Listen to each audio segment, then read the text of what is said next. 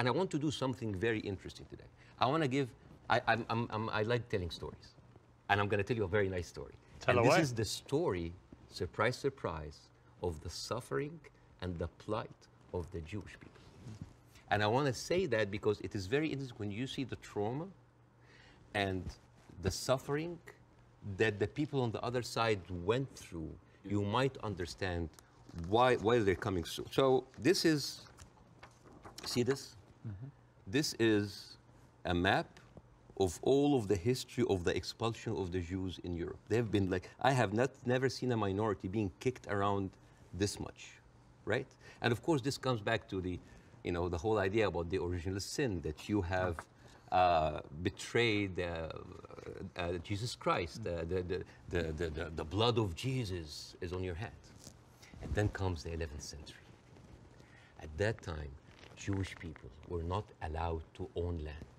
They were just peasants. Even some of the professions they were not even allowed to participate in.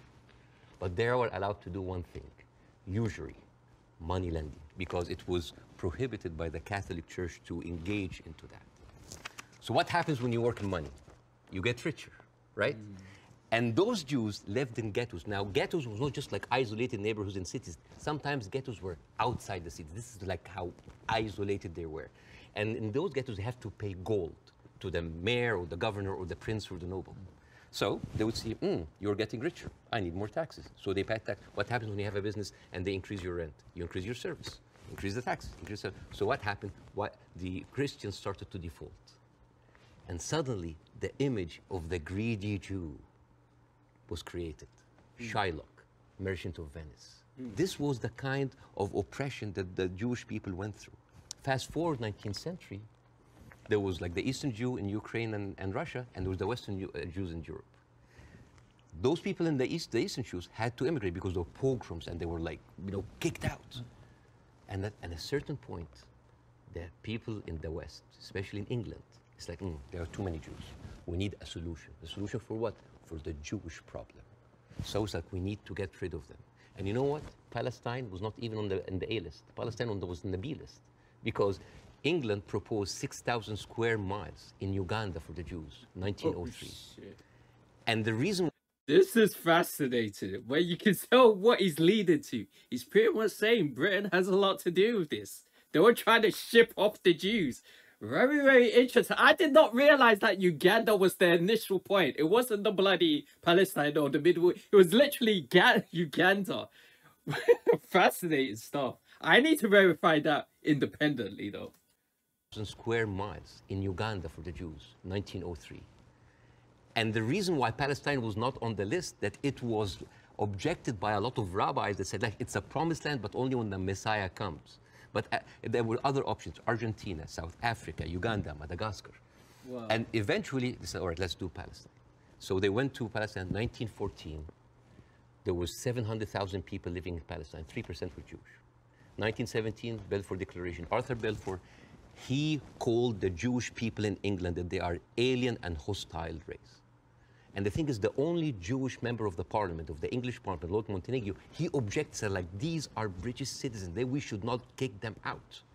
So they pushed them, but it was not going fast enough. Came the Nazis. And then it was not about the solution anymore. It was the end losing, the final solution by Hitler, because he needed an answer for the Jewish question, the Judefrage. And then, as you see, the Holocaust happened, the most orchestrated, industrialized, horrible genocide in our modern time. 6 million Jews died. So it accelerated, and they went, first of all, they left Eastern Europe, and they went to West Europe, and they went to America, and they were turned down, and they were pushed towards Palestine. So by 1948, right before the declaration of the State of Israel, there were 2 million people living there. Only 30% of them was Jews. So the whole idea of like a land without a people to a people without a land was a marketing thing. They were already Palestinians. So suddenly, overnight, 1948, there were 1.5 million Palestinians. Half of them, 3/4 of them were overnight pushed into refugees. Yeah.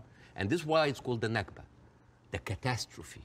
So now we have all of this building up into the minds. And suddenly this was like a conflict, a hate, a problem that we didn't have to do anything with. This was basically pushed on us by the Europeans.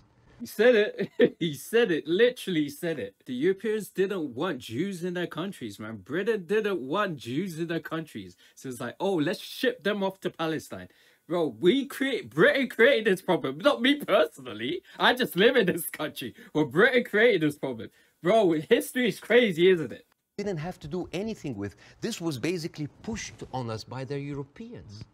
You see, this is why it is important to say that. And I'm not saying that just like, oh, let's wipe out the state of Israel. Let's like push them in the sea. No, but it's important when you talk about the conflict that you talk about the root causes. Yeah. Right?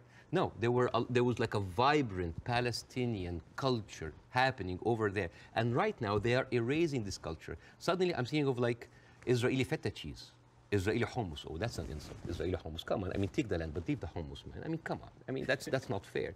You are someone who's always spoken against culture, cancel culture. Right now, a whole culture is canceled. Oh, he went in, bro. He went in. A whole culture is cancelled. Clearly, a very, very intelligent guy, man. And the way he's able to use language to articulate his points is just amazing. Absolutely amazing.